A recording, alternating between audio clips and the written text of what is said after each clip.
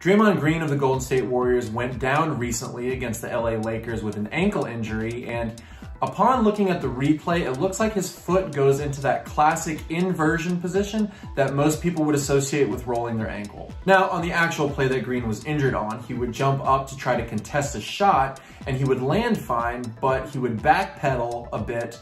And when he did this, he accidentally stepped on another player's shoe, and that's when we saw what looks like that foot roll inwards. Now, right after the injury happened, we saw that Green was in noticeable pain and he was limping on the court, and he ultimately did not return to the game. And this can be a very scary position for the ankle like that, because there can be a number of different types of injuries associated with that position. However, we did hear that Steve Kerr recently spoke to Draymond Green, and that Green told him that he didn't feel like the ankle injury was too bad. Now, we don't know officially what's going on with Draymond Green's ankle injury at this time, but several news sources as of right now have classified it as an ankle sprain. And there's actually a grading system for ankle sprains. And so since some people may not be too familiar with that, I'm gonna go ahead and focus on that in today's video. Welcome, basketball fans. For those of you that aren't familiar with me, my name is Nick Gallo and I'm a doctor of physical therapy. And with today's video, we're gonna take a very close look at Draymond Green's most recent ankle injury against the LA Lakers. First, I'm going to start off the video by showing the actual play that Green was injured on so that we get a good visualization for his mechanism of injury. Then I'll go over the anatomy associated with that inversion ankle sprain position. And finally, I'll go over the grading system of ankle sprains and a typical timeline to recovery depending on what grade it's classified as. If you like today's video and you find it informative, please hit that thumbs up and subscribe to the channel, because I will be making more videos in the future regarding sports injuries, rehabilitation, and other physical therapy related content. Also, if you have any comments or questions, please leave those in the comment section below. Now to begin, let's take a look at the play that Green was injured on. Here, Green jumps up to try to contest the shot, and he actually lands fine. But as he steps back right here with that left foot, we see he steps on the player's shoe and he rolls it inwards. Right after the play, we see that he is limping and he's in noticeable pain. So here I have a model of the foot and ankle, and the position that Green's foot went into is something known as inversion.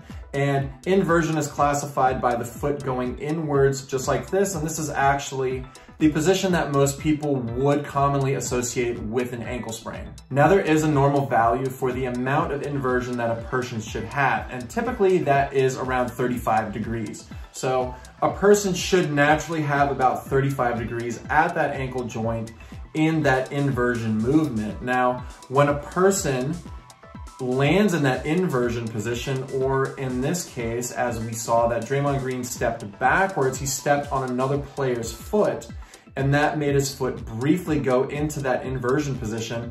He briefly, it looks like, went beyond that 35 degrees. And when you do this, this is going to stress all of the structures that are located on the lateral or the outside portion of the ankle. Now, there are 3 ligaments on that lateral or outside portion of the ankle that are associated with ankle sprains. The first one, and actually the most common to injure in this inversion ankle sprain position, is something known as the anterior talofibular ligament, or ATFL for short.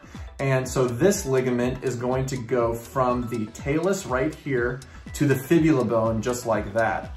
There's another ligament that's also at risk in this position, and it's known as the calcaneofibular ligament. That ligament goes from the calcaneus bone right here and will also attach to the fibula. And finally, there's one other ligament, and that's known as the posterior talofibular ligament, or PTFL. And that is actually located right here. You have it going from the talus to the fibula as well. Now, as of right now, we don't know which ligament is affected, if this is in fact an ankle sprain. Some news sources are reporting it as an ankle sprain, but some results could come out later after he undergoes official imaging, and they could release some other type of statement regarding the injury. So as of right now, we don't know officially which ligament is involved if it is an ankle sprain, but it's really important to know that the anterior talofibular ligament, or the ATFL, is the most common one associated with that inversion ankle sprain. Now, there's also other structures that can be stressed in that inversion ankle position, such as tendons for the peroneal muscles. And the peroneal muscles predominantly play a major function in eversion. So they do the opposite of inversion. So if a person goes beyond their norm in inversion, then those peroneal tendons are also at risk. So that's something else that could also be indicated in this injury.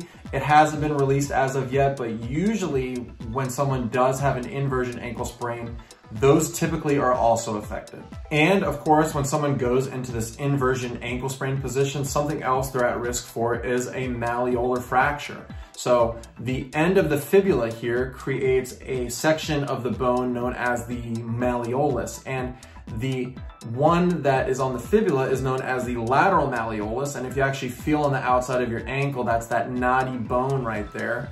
And you also have a medial malleolus, which is the end of the tibia. And if you feel around the inside of your ankle, that's where that knotty bone is there. So he's also at risk for fractures, but given the fact that he's already spoken with Steve Kerr and he's not too concerned about it, makes me believe that he's probably not dealing with a fracture at this time, but I do expect Draymond Green to have imaging to rule out all of these other serious injuries. Now, there is a grading system for these ankle sprains. Grades 1, 2, and 3. And in a grade 1 ankle sprain, a person is going to have some stretching of the ligament, but there's not going to be any tearing. In a grade 2 ankle sprain, you're going to see some stretching, and you're also going to see some partial tearing of the ligament. And finally, grade 3 ligament sprains, that's going to be a full tear of that ligament. And typically in a grade 3 ankle sprain, you're going to see a lot of extra instability in the ankle. And usually this would be a clinical indicator for some type of surgery. If a person is dealing with a grade 1 ankle sprain, the typical time frame for this is anywhere between a few days to about 2 weeks. If someone's dealing with a grade 2 ankle sprain, typically this can range anywhere between 3 to 6 weeks. And finally, a grade 3 ankle sprain is when you do have that full tearing of a ligament. A lot of times surgery is indicated, so this can really prolong the recovery process in upwards between 2 to 3 months. Now, once again, we don't know exactly what the injury is, and if it is an ankle sprain, they have not clarified about what grade specifically it is. But given the fact that he's already spoken with Coach Kerr, it sounds like he's definitely not dealing with anything serious based on his own interpretation. So I think right now I would rule out a grade 3, and I would point maybe towards a grade 1, maybe a grade 2 at most. But of course, it's going to be important that Green has that official evaluation. I'm sure he's been evaluated since the injury. Up until now, we're just awaiting the results of that. So as soon as I hear any results or anything, I'll be sure to update everybody in the comment section. And if you happen to hear anything, please feel free to also post it. And that's it as of right now regarding Draymond Green's most recent ankle injury. Once again, if you really liked today's video, please subscribe to the channel because I will be making more videos in the future. Thanks for tuning in, and I'll see you next time.